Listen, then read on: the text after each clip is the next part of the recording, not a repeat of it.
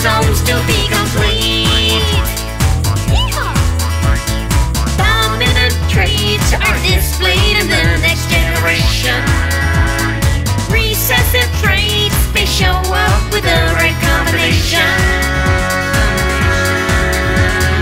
Parents pass the traits through genes and their alleles to the child. An organism's outward display of its genes is called its phenotype. And cells have 23 pairs of chromosomes, mostly made of DNA. Sex cells are the only exception, cause these have half as many.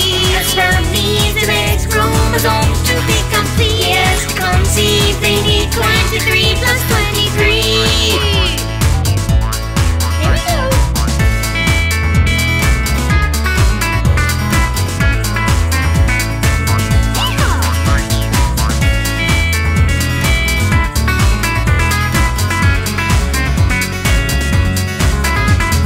Two alleles for each gene.